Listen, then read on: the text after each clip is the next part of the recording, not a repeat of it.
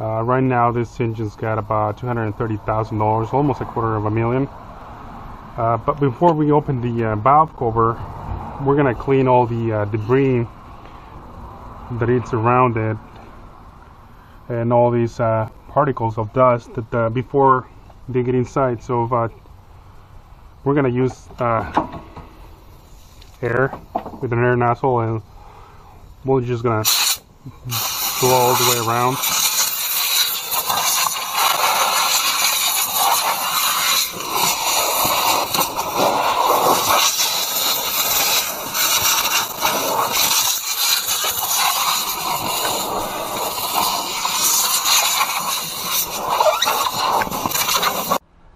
The tools that we're going to need for the valve adjustments are really simple. We're going to need a torque wrench, 9/16 angle wrench, 5mm Allen white marker in this case, a mirror, 1/4" ratchet, a couple filler gauges, 10,000s and 20,000s. The 10,000 is going to be for intake, and 20,000 for exhaust rocker.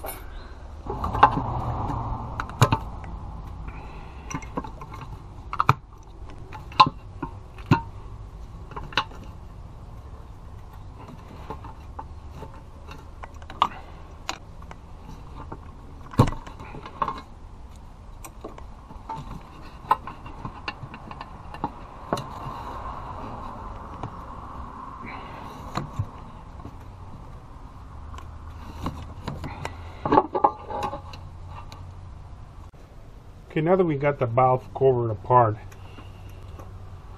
first thing, we're gonna do a quick inspection just to make sure that there's nothing out of the ordinary. You know, you don't see any type of pieces, broken pieces on top. Make sure that the springs are still intact. There's no broken springs. So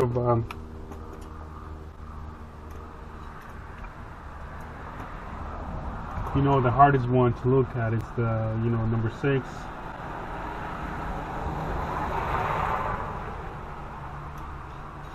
But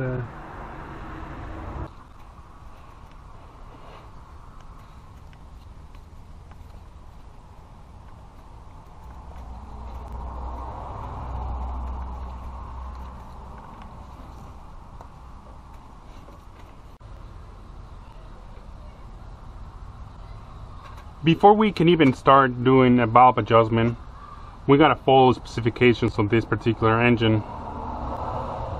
So to bring this engine to top dead center, TDC, we're gonna start by removing the crankcase breather. The way to do that is by aligning the fuel pump with the marking on the gear cover.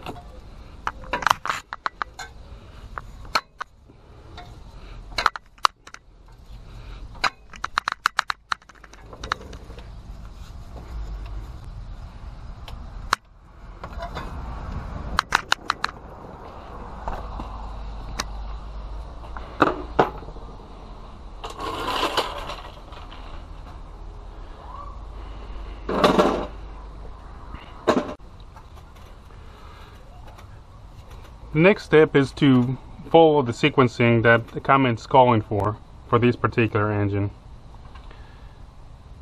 We know that cylinder number 1 is at top dead center. So the way the sequencing works is that we're going to adjust intake and exhaust. So we're going to mark them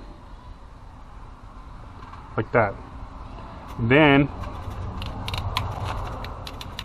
he follows intake, exhaust, intake, exhaust. Then you're gonna check the filler gauge, and you gotta feel small drag when you're pulling it out.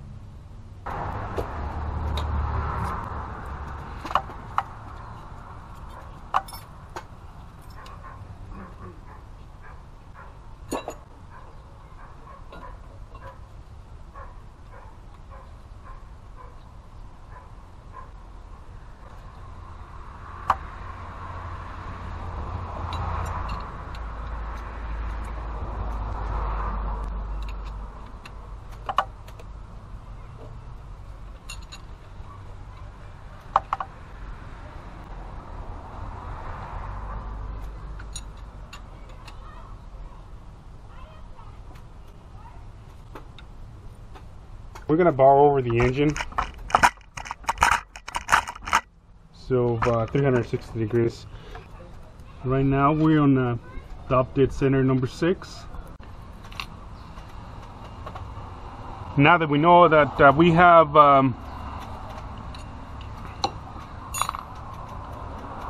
cylinder number 6 at TDC, we're going to proceed by laying off our sequencing.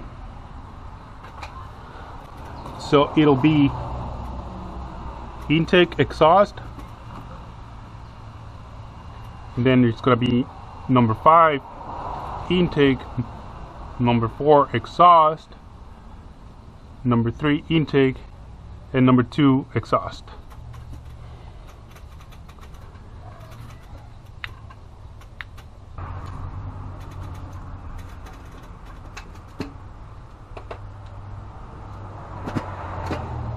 We're down to the last one.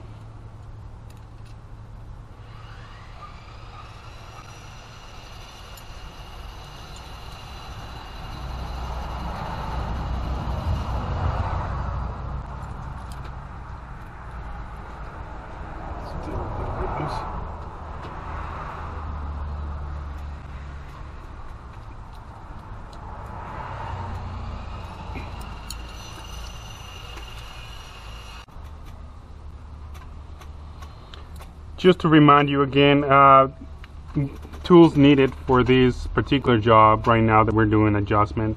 Couple filler gauges, 10 thousandths for intake and 20 thousandths for the exhaust.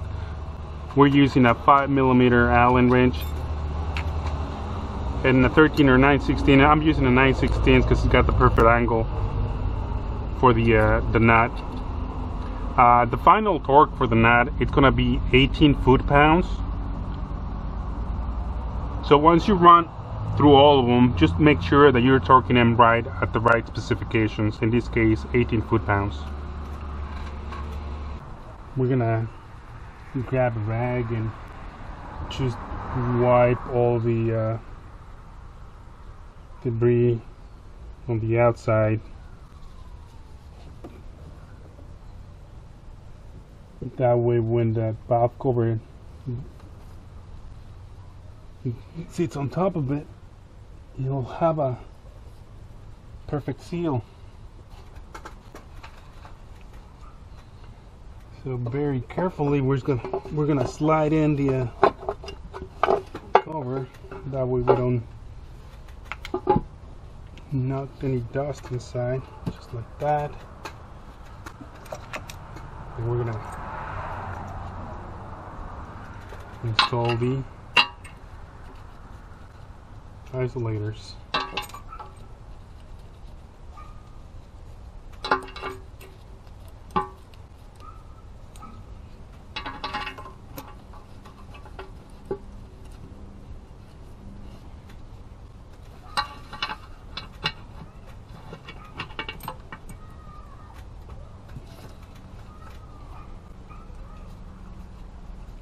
We're gonna hand tight every single one of them just to make sure they're all there.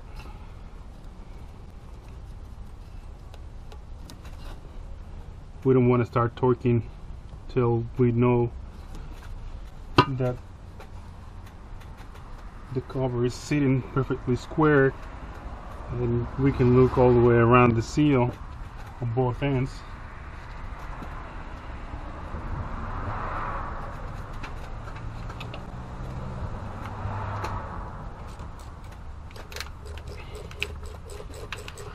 We're going to start in the middle and we're going to spread out.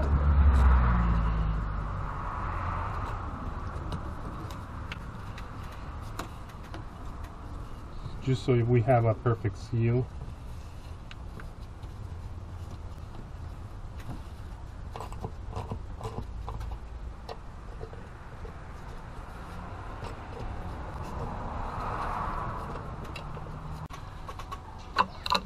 For our final torque on our valve cover, we're going to go with 10 foot-pounds, and we're going to start from the center out. That's going to be our sequencing for the torquing valve cover bolts and isolators.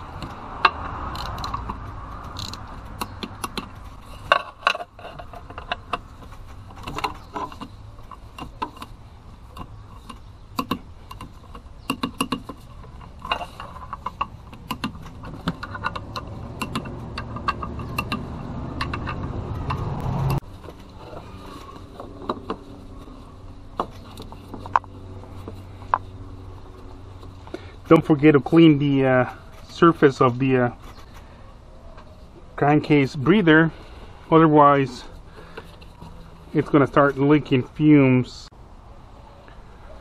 Okay,